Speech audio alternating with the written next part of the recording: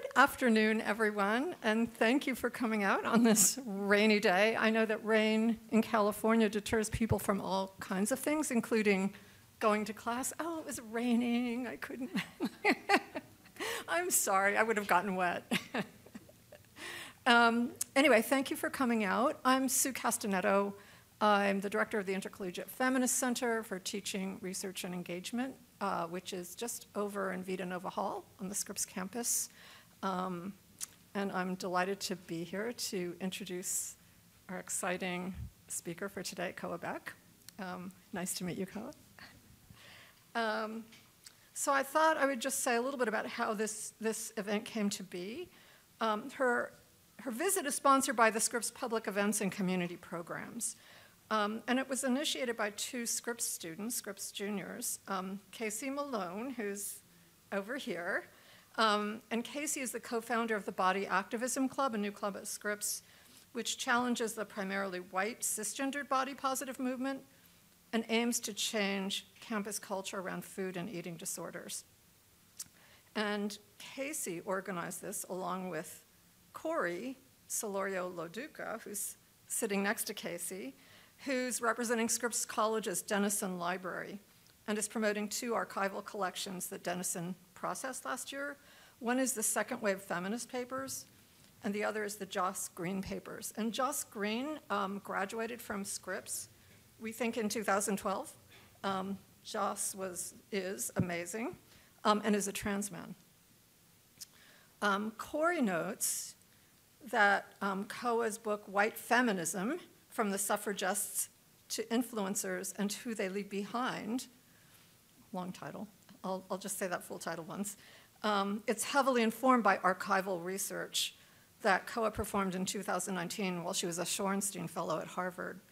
And the book analyzes the role of historically women's spaces and their trans exclusion, which is of particular interest to Scripps right now, as some Scripps students are exploring changing Scripps' label as the women's college. And then Casey and Corey will moderate a discussion following the talk. Yay, Casey and Corey. And thank you for initiating this event. Also, just want to mention, you probably noticed, but there are book sales after the talk and discussion as well.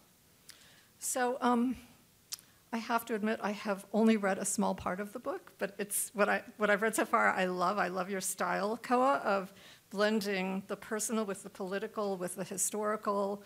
I wish more academic feminists wrote like that. It's just a total pleasure to read. So in doing a little bit of research, I just read endless praise about this book. So I thought that rather than me just talking about the book, since I haven't really read it, I would just read you a couple of examples, a couple from many, many, many examples of the praise that this book has gotten. Here's one from Kimberly Drew. White Feminism is a must-read for anyone ready to challenge just about everything they thought they knew about contemporary feminist discourse, which is all of us. Another one, don't judge this book by its cover. Koa Beck knows that feminism includes all women and girls by definition and is writing to overcome anti-feminist divisions that divide and defeat us. That's from Gloria Steinem. And here's one I liked from Mother Jones. Finally, here's a book that takes on white feminism in a smart, productive way, defining it, dismantling it, peeling back the "you go, girl" layers to get to the white supremacy that powers it like a poison battery. And I could go on and on, but I know that you want to hear Koa herself speak, and you can read those praises online. So here's a little bit about Koa. Koa graduated from Mills College, which is also a part subject of her book, which I enjoyed reading, and I'm from the Bay Area. So.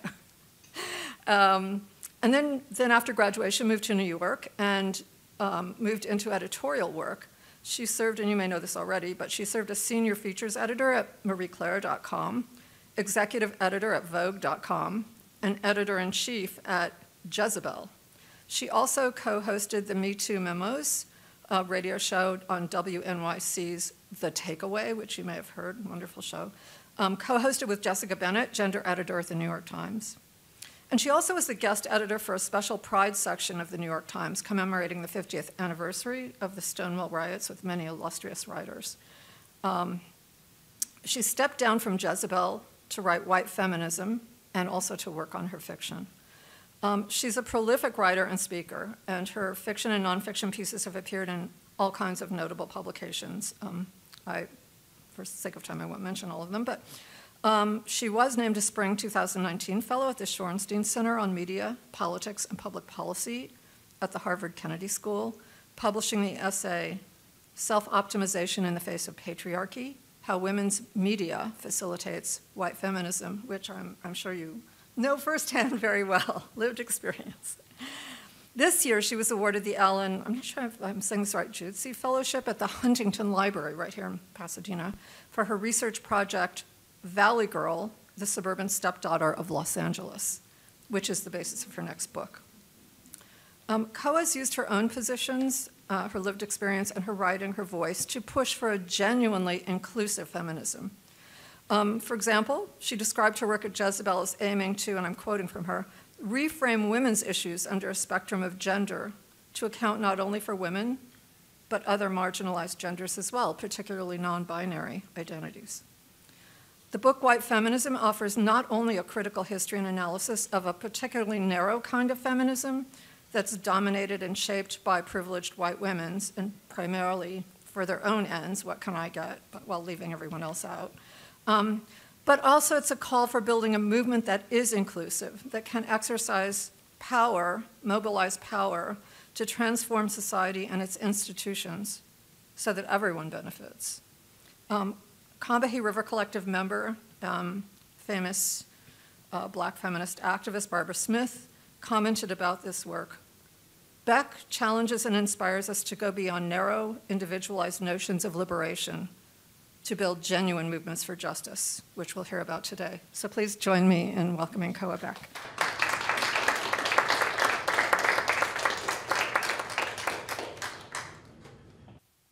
Thank you so much for that introduction, and thank you everyone for coming. It means a lot to me to be able to present this to you, particularly at Scripps, because as was just noted in the introduction, I'm a women's college graduate, and a lot of my formative education as an undergrad, what I was taught in terms of thinking critically about systems, about thinking critically about structures, challenging status quos, there is a direct through line, I'm absolutely sure, between the education I got at a women's institution and my ability to do this book. So it means a lot to me to come full circle and share it with you. So I think it's important in starting a discussion like this to begin particularly with how I define white feminism. Part of what incentivized me to write this book and to do the research is that when I was in newsrooms in women's media, this is like about, I would say like 2016, 2017, around Women's March, white feminism started to be a word that I saw a lot in like internet discourse. But as far as I could glean as an editor and somebody who actively shaped online conversations and reporting, no two people seemed to be operating from the same definition. And I found that to be a deficit in actually understanding what white feminism is, but more importantly, how it operates and how insidious it is. So I'm gonna start with my definition. I'm sure you can find others.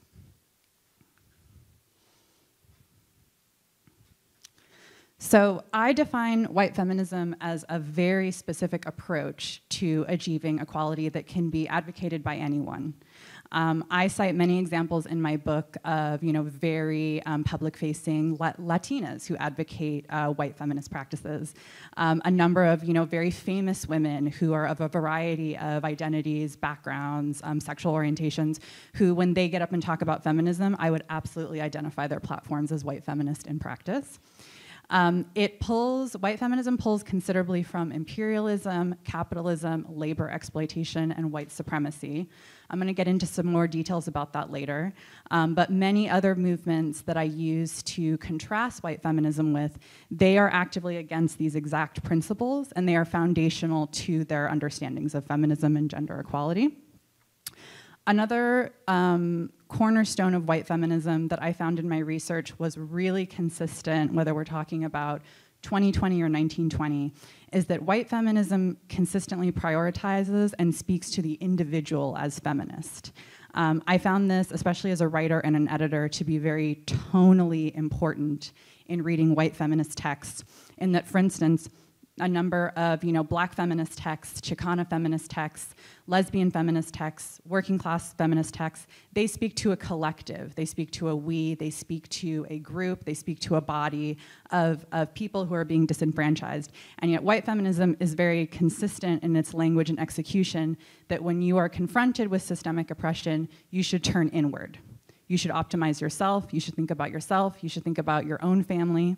And many of these other movements that I'll get to in a bit, they look outward and they try and build bonds and coalitions with other people who are also being disenfranchised at work, who are being sexually harassed, who are being exploited for their labor.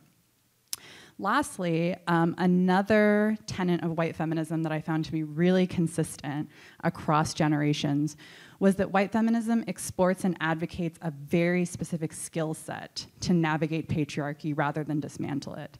So to give you an example, and I have many that are cited, white feminism has always been very big on sort of presenting patriarchy as this like almost video game.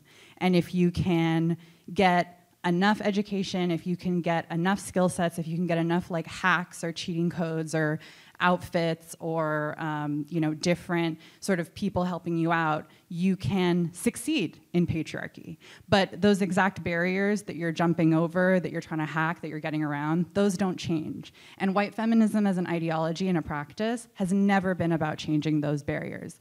Contrastly, like I said for the other points, Black feminism, Chicana feminism, many working class feminisms, fat politics, absolutely, focus on those barriers and taking down those barriers rather than optimizing yourself to get over the barriers.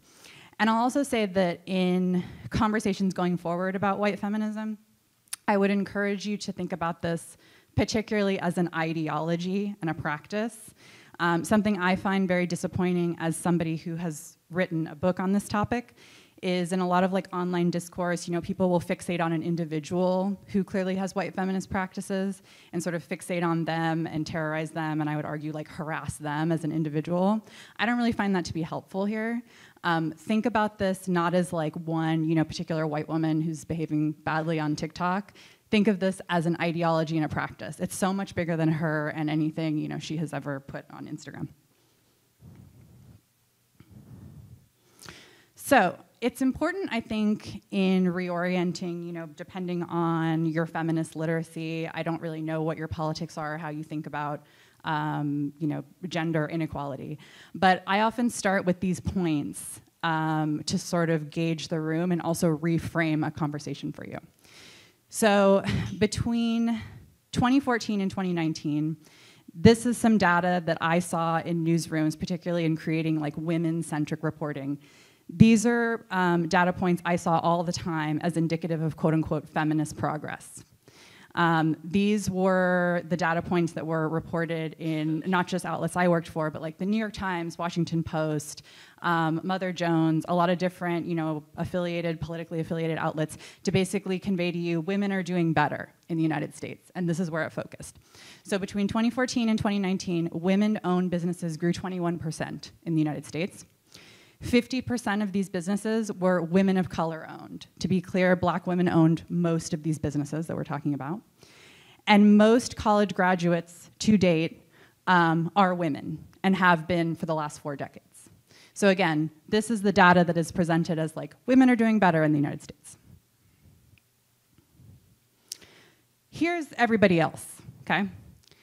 Black women narrowed the wage gap with white men in the United States by 9 cents between 1980 and 2015.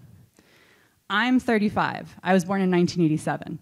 So to be clear, in my entire lifetime, Black women have narrowed the wage gap by less than a dime in my entire life. Latinas have narrowed the wage gap even more narrowly in 35 years. They've closed it by just 5 cents, so less than Black women. And between 1980 and 2017, the number of imprisoned women in the United States has grown 750%. And most of these women are mothers. So I think this is important data to show, essentially, for the slide before. Here are the white feminist talking points in terms of women are doing better. And these are all the women that are not accounted for when you encounter data like that.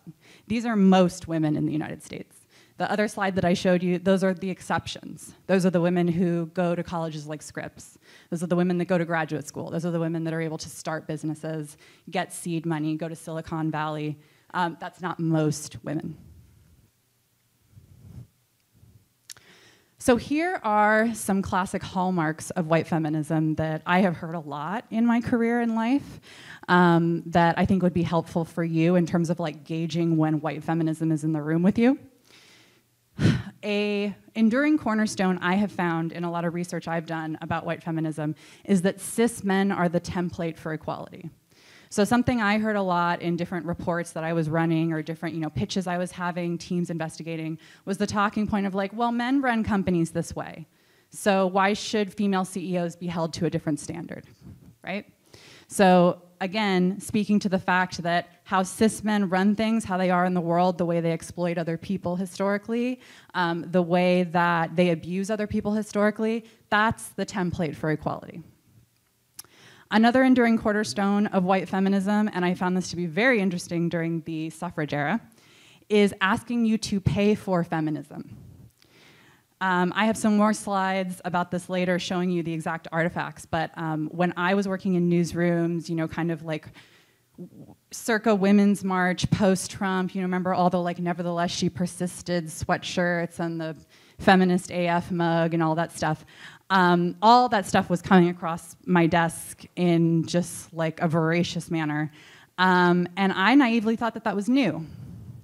And it's not. It's actually a very old white feminist practice to take feminist credos and turn them into tote bags, mugs, apparels, keychains. Think of like, very elite feminist branded conferences where you have to pay hundreds of dollars to get in a room and hear, other very elite women speak about gender equality. Exclusive clubs, I go into that in my book as well. Again, many other movements that are feminist identified that are not this ideology, you do not need to pay a certain amount of money to sit in a room and discuss forming a union. You do not have to purchase a ticket to sit down and talk about being exploited in the workplace or how somebody sexually harassed you in a conference room. That is not the barrier for entry. And then the other enduring tenet that I found to be really enduring was white feminism asks us to aspire to whiteness and not equal rights. And what I mean when I say that is that you overcome patriarchy through business, through education, through any sort of like very class mobile ascension. So what you're actually aiming for is privilege. You're not aiming for barriers to be taken down so that other people can have access to the same sorts of resources that you have. You're asking within white feminism to be mistaken for, a very wealthy woman who has a corner office, even if that's not where you come from. Those are the aims of white feminism. So, my book really begins, I think, historically and appropriately with the white middle to upper class suffragists in the United States. I'm very particular with that terminology because there were suffragists in the United States who were black. There were suffragists in the United States who were Native, but they did not advocate for this platform, it's worth noting. White middle to upper class suffragists, I really see, particularly in my research and a lot of materials of theirs that I pulled and poured over and quoted from, they really envisioned equality for white women based on the power and autonomy of their husbands, sons, fathers, and brothers. And what I mean when I say that is that when these particular women were thinking critically about the vote, having the access to vote in the United States, much like an earlier slide, their template for equality was, well, my husband gets access to this. My son gets to be a certain age and he has access to this. My brother, who was raised in the same house that I was and has the same parents I did, when he got to a certain age, he got to go to this college. He got to participate in this sort of political sphere. And that's what they were aiming to procure with their platform. They envisioned obtaining the right to vote as a way to assume power and not necessarily equal rights. And I urge you in your assessments of gender equality, you know, whether it's in a classroom here at Scripps or out in the world after you graduate with your family, power and equal rights are not the same thing. And for white middle to upper class suffragists, they were absolutely merged as having power, having dominion over other people, exploiting other people, having a powerful business in which you don't pay people adequately and you do not give them health care and you do not give them bathroom breaks, being higher up in the domestic sphere so that you have an array of women of color doing everything in your home, including all your domestic labor, raising your children. That's equality. That's not equal rights.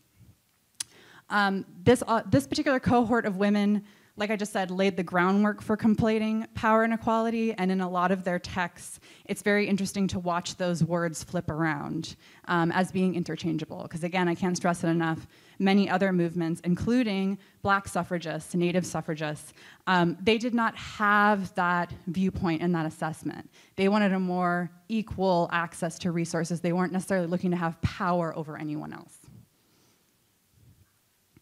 So these are some of the materials that I researched for my book. It's worth noting that when this particular cohort of women got together and was trying to really galvanize the country to think critically about white women having the vote, they were very savvy in their understanding that, you know, feminism, however they thought about it at the time, you know, a woman speaking publicly, a woman who had political opinions that were not that of her husband, a woman who drew attention to herself in public and had opinions about what was happening in the world, those women were vilified in the press. I always say it's much like being a woman now on Twitter. So to that assessment, this particular group of women got out in front of sexual harassment, misogyny, a lot of assault, by basically deciding that before they went in front of this incredible violent misogyny, they would homogenize who a suffragist was. So they did a sort of, for lack of a better term, branding exercise with suffragists. So what's consistent across all these images, and very consistent with much of the research I did for my book, is that the suffragist is always a thin white woman who is middle class or aspiring to be. She's young, she's very conventionally attractive, and many other materials that I found, not only is she dressed, you know, stylishly or glamorously, suggesting that she has disposable income, many times other images I found, she's like shielding a child, she's holding a baby. So these really homogenized images, when they were put in front of the country, the literal design of the white middle to upper class suffragists was, how can you hate us? We are pretty, we are white, we are thin, we are what you envision a woman to be. And it was a very keen exercise. A lot of these images literally were designed in-house by suffrage organizations. This wasn't marketing people, this wasn't you know, newspaper ad men. These were suffragists who made these images in-house. And they exported them broadly to convey that they weren't challenging what a woman was. They were not trying to expand the definition of who a woman is. They were affirming it. And when you thought of women's rights in the United States, this is the type of woman you were supposed to think of. A key component of white feminism now and 100 years ago that I think is very critical to always keep in mind is that white feminism has never rethought labor in the United States. And again, I mean that as an ideology and a practice. I spent many hours poring over meeting minutes and sort of platform agendas and all kinds of materials around this time through what some people call the second wave, and definitely now in white feminist movements that I had to cover in my job.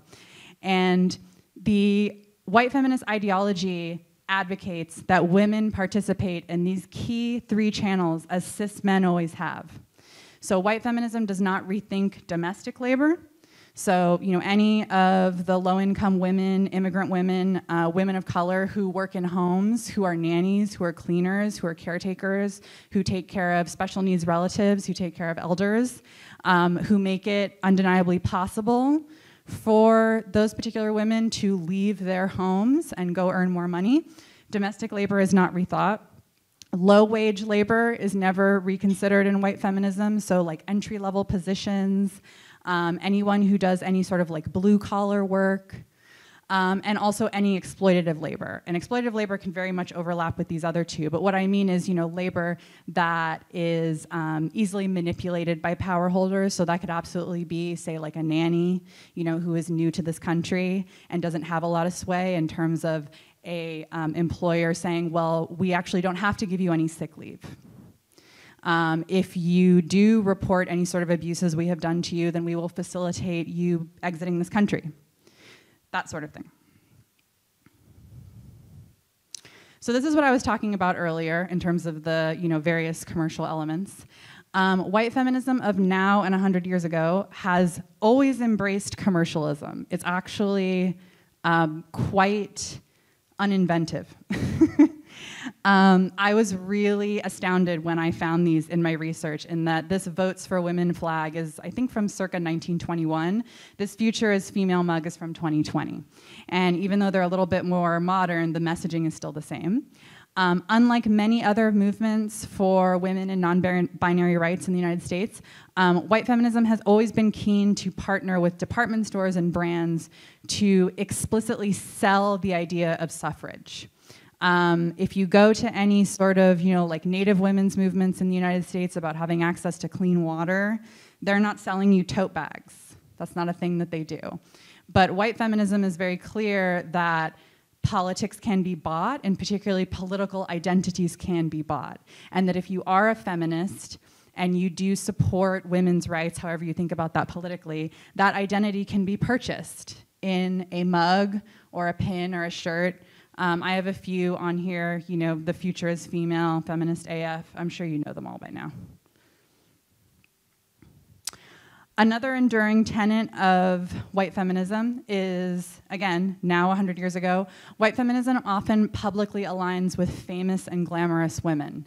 This is a pattern that I was very fascinated by, particularly since I come from women's media, and I've been across a lot of profiles and had to, edit a lot of conversations with, like really gorgeous women in power suits talking about how lucky they are. This endures. So the woman on the left is Mary Pickford. I go into a little detail about her in my book. She's a very fascinating person. If you don't know anything about her, she is an actress, was an actress, producer, screenwriter, and a studio executive in the 20s. She was known during her time for these really ringlet curls. That was like her trademark. And she is considered, for lack of a better term, the pioneer for seeing an actress in the world and knowing her by name. It sounds really absurd to say now, but before Mary Pickford, people didn't know women actresses in the world. It's just like, oh, there's that girl who was in that thing. Mary Pickford really asserted herself as a brand and was one of the first women, if not the first, to have her name recognition be synonymous with her face. The fact that you can now see a picture of, say, Jennifer Lawrence and know, off the top of your head what she wore at Cannes, or, what she, wore out with her partner or whatever, that's because of Mary Pickford. Mary Pickford was a big supporter of women's rights. She was very into suffrage, and she partnered with a lot of explicitly suffrage organizations during her time. She posed for this photo right here with Votes for Women. And she made a point of going to a lot of suffrage meetings, which suffrage organizations were very keen to have her because she was so beautiful, so glamorous. She was truly the girl boss of her time, particularly given all her accolades. And so when she showed an interest in suffrage, white feminists were very keen to, much like those promotional materials I show you, say, look, this is whose rights we're advocating for. This very beautiful, glamorous white woman who makes a lot of money and is very, very pretty to look at conventionally, specifically for cis men. So that's circa 1913. Over here on the right, you have these beautiful, gorgeous models. I'm sure you know them. That is circa 2015, that photo was taken. Very similar exercise in terms of branding yourself feminist through glamour, through beauty, through money, but also through visibility.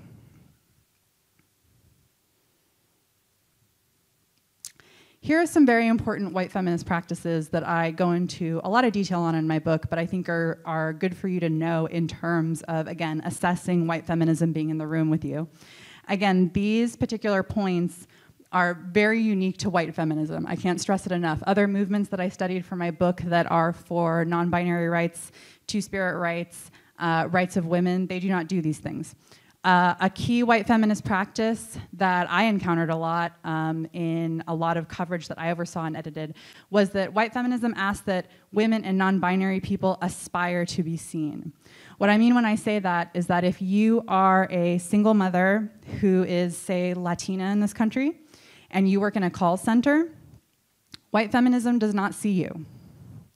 But if you are said single mother who works in a call center and you want to start a newsletter, white feminism might see you. So the ideology does not meet them where they are. White feminism has never been invested in saying, you're a woman who works in a call center, your partner left you, you are tasked with raising 2 kids. What systemically needs to change so that you, said woman, can have equal access to affordable housing, to clean water, to food security, to health care? It asks that you aspire to be a different kind of woman to exist in white feminist movements and spaces. Another key practice is that white feminism doesn't challenge structural power. I've kind of been over this already. It encourages marginalized gender to excel in the present system. I think about that a lot with a lot of content that I had to edit earlier in my career about, all, say, for corporate women who work in highly visible, powerful roles, the misogyny that exists, even when they try to advocate for more equal wages to their cis male partners, when they need a certain amount of time off because they've given birth or have adopted a child. And yet the white feminist practice is often to get to the top of that system, to not necessarily change it for other people, whether that's for you, whether that's for the younger women who are coming up in the company, whether that's for the women on the cleaning staff who come in and clean those corner offices that you worked so hard to achieve. Again, white feminism encourages you to succeed in the video game. It does not think beyond the video game. White feminism aligns feminist principles with profitability. I learned this a lot, sort of fly by the seat of my pants in newsrooms, where a lot of times when I would be trying to report on feminist progress or feminist movements, what would be put in front of me was a $sign. So not basic need, right? So not this many women were able to achieve food security in the United States. This many women were able to secure health care for them and their families. That's not a marker of white feminism.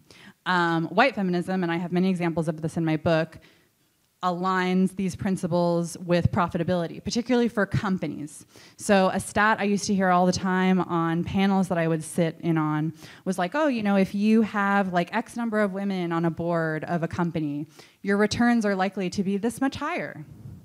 And that would be presented as feminism. Boggles the mind. Okay. White feminism also asks that you, I got into this earlier, asks that you look inward rather than to those around you. So when confronted with many of the awful things that happen with being a marginalized gender in the United States, when you're confronted with pay inequity, when you're confronted with any sort of marginalization, when you're confronted with harassment, you are supposed to optimize yourself in white feminism. You are supposed to go to HR and advocate your own job performance. You're supposed to cite your own metrics, all the growth you have brought to the company. You are not supposed to advocate for the other women in the company who are probably also being paid poorly as well. If you have been violated within a space like that, statistically, I say this as somebody who has done the reporting, it's probably not just you.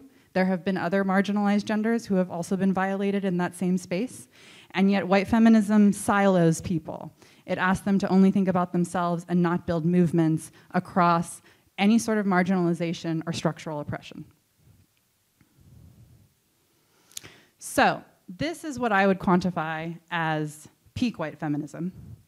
And because I'm from women's media, I saw this happen all the time, left and right. It's a really common white feminist practice. Upholding one woman or non-binary person for achieving an anomalous status and making her, them, the quote-unquote feminist standard that all marginalized genders must aspire to. So to give you an example, right, like let's say one particular lesbian-identified woman got to the top of one particular company. She will now be upheld as the feminist standard. Clearly everyone should aspire to be her. She has overcome all of these barriers, and therefore you can too. It's a very quick freeway on-ramp and not very realistic, especially when you mine a little further down into like, well, how was she able to get to the top of that company? Is she white? Is she from a middle-class home? Is she a citizen? Is she femme passing? Do people mistake her for heterosexual when she walks into these spaces? And this quote underneath, this is from my book, and when my book was published, this particular quote really went viral on social media. I think a lot of people really either felt seen by it or it really spoke to them. But a good contrast to that I think is important to think about, quote, a domestic worker may never be a CEO, and that shouldn't hinder her ability to live above the poverty line.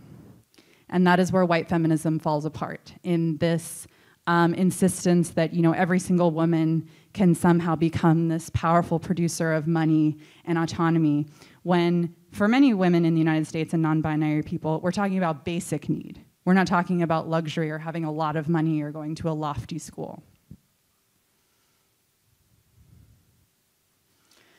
So here are some threads that I found in my book that bind other feminist movements that are not white feminists in practice. And it's really incredible to see this in terms of so many movements that are feminist identified or advocate on behalf of marginalized genders. These are things that they have in common.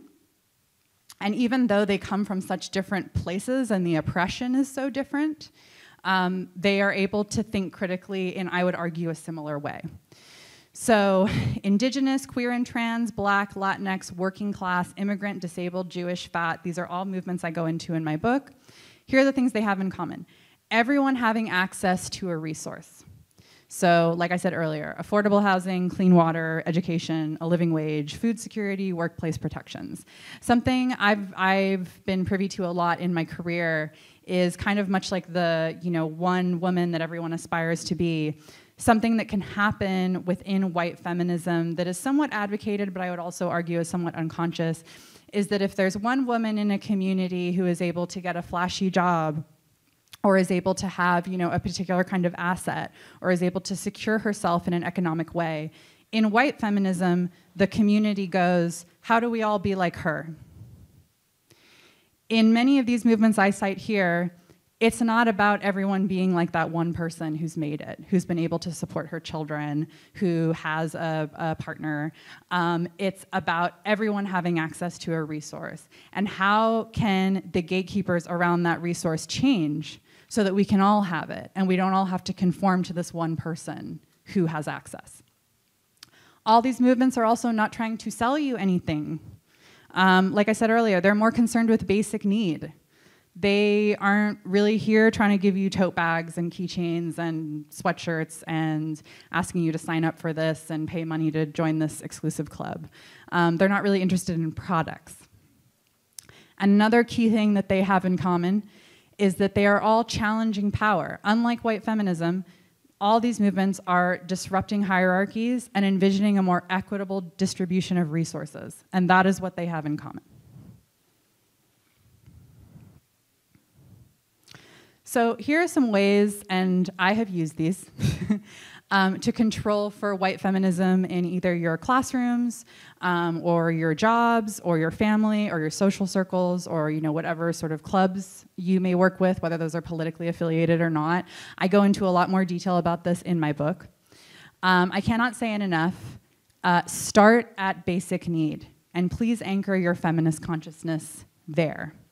When you walk into a book club, or you're with your other women in your family, or you're with your friends, the second people start talking about aspirational living, about luxury, about elite, about really privatized experiences, that's when I've noticed in my career that the conversation backslides into white feminism very quickly. You lose sight of, again, that basic need that a lot of marginalized genders do not have met in the United States.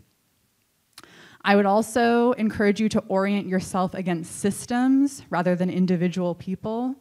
This ties into what I said earlier about, one rogue white woman on social media just being dumb and, has like garbage politics.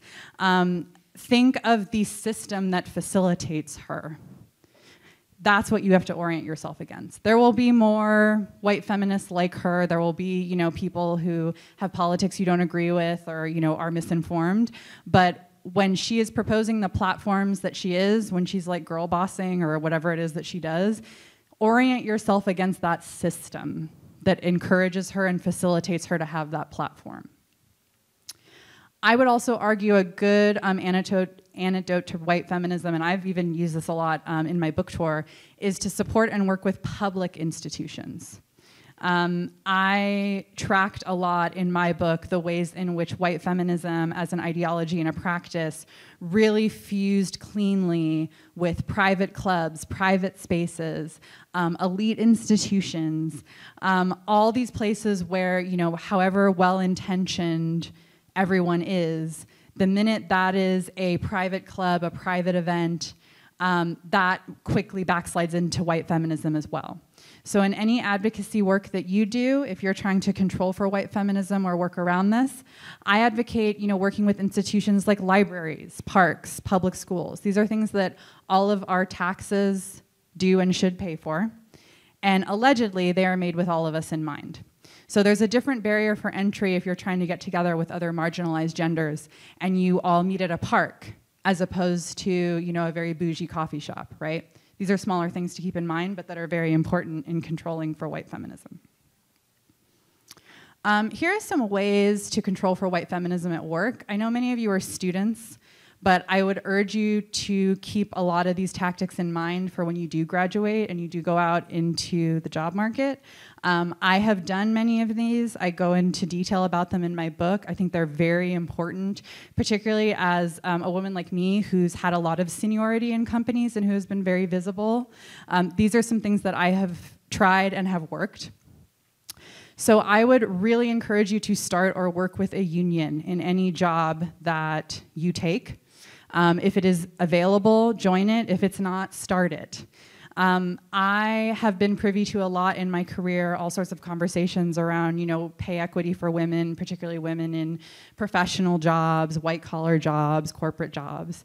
But if you work with a union, it changes the framework of what you're talking about in that you're not advocating for all these sort of like siloed like negotiation tactics and like here's how to ask for a job without challenging the like fragile man who's hiring you and making him feel insecure or whatever.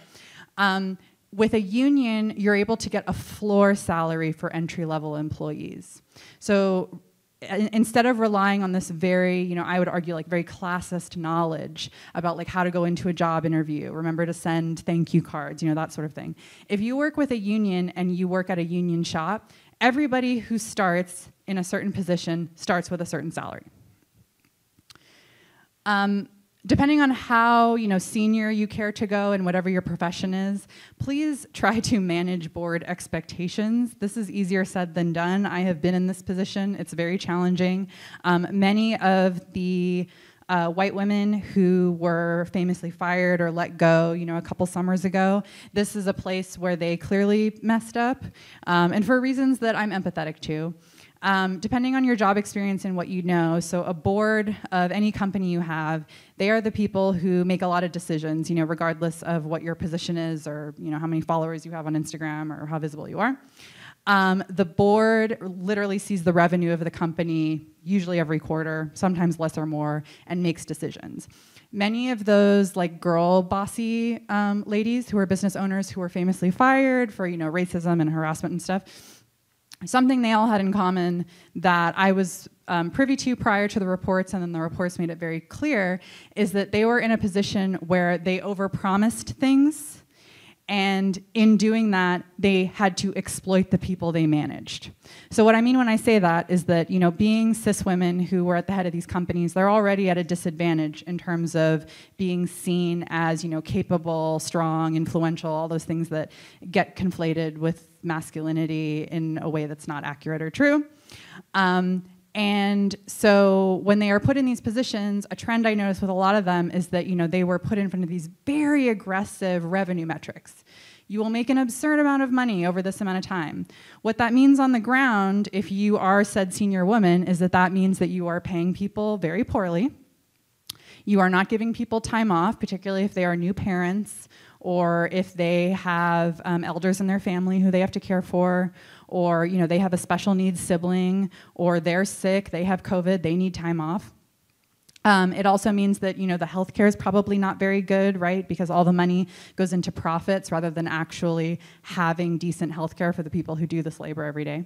And so where you can to keep board expectations lower, please do that if you're in a position to, because it will directly translate to being able to be more respectful of the people you manage in terms of their time, their money, their ability to work, their ability to be healthy.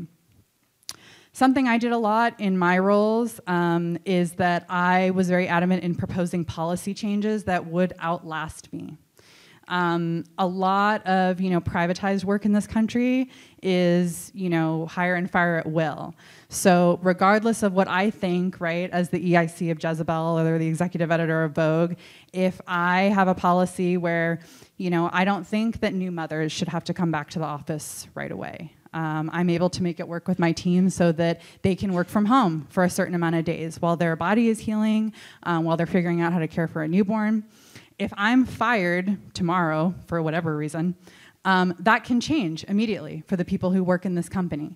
And so something I was adamant about in my jobs is that regardless of, you know, what my politics were or what I tried to get through, I tried to write policy.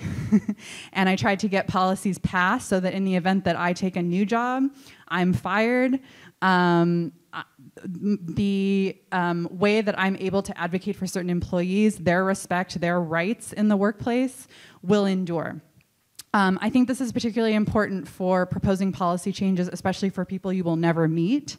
I tried to think about that a lot as a very senior woman in women's media, in that a sort of tragedy that comes with seniority, I think in a lot of fields, but especially my own, is that, you know, the higher up you go, the farther you get away from the entry-level employees. And they are the ones who actually need the most protection. They are the ones that need the most advocacy in terms of the company not taking advantage of them, not sexually harassing them, not putting too much workload on them and then not compensating them, not having good health care. And yet as a very, very senior person, you are taken farther and farther away from not only their reality, but also their workload, what their day is like.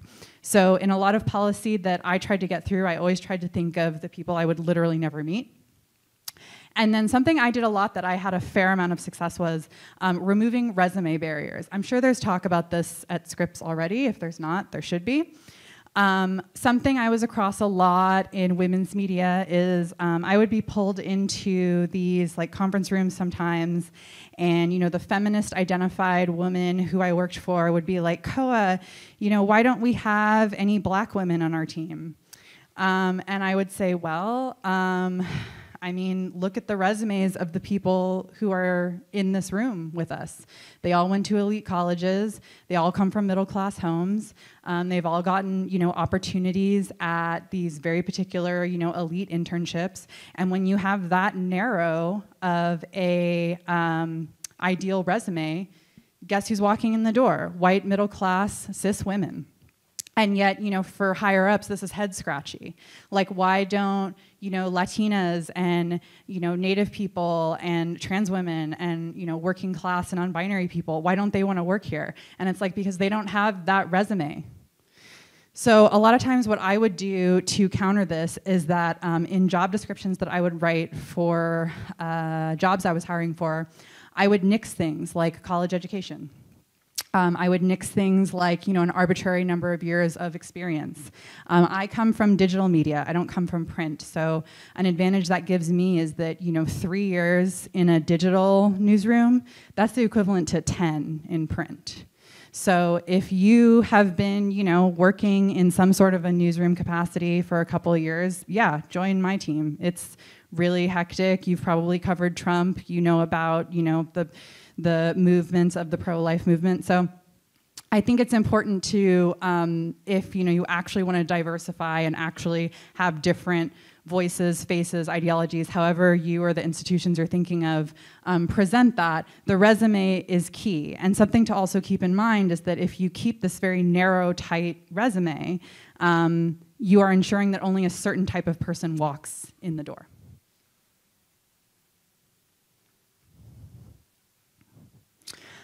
This is a quote that I love to close with.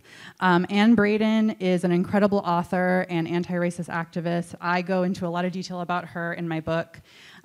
She is an anti-racist white woman from the South. I go into more detail about them. They are an incredible example, I think, in the United States of white women who were not white feminists.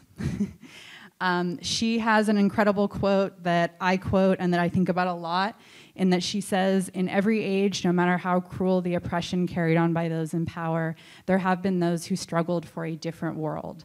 I believe this is the genius of humankind, the thing that makes us half divine, the fact that some human beings can envision a world that has never existed."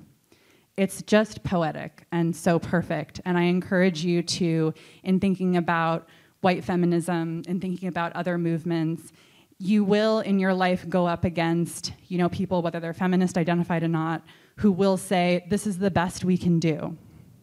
White feminism, I would argue, is a grand sort of manifestation of this is the best we can do. This is the best we can do and still make money for companies. This is the best we can do and still have an elite institution. This is the best we can do. And I think this particular quote by Anne Braden and a lot of work that she did in her life underscores that you are not looking for the best you can do. You are literally advocating for something you have never seen. Cis white women having the ability to vote in the United States, that was completely unheard of 100 years ago. Women having access to birth control without the permission of their husbands and fathers, and who knows, that may change now. That was just deemed like so pie in the sky and unrealistic. Having weekends prior to labor unions advocating in this country, having a weekend where you do not work, that was considered so outrageous and unheard of. And so in a lot of advocacy you do, and a lot of activism you think about and participate in, please keep Anne Braden's words in mind. You're not looking for what is feasible. You are looking for something that you have never seen, and that's the point. That's all.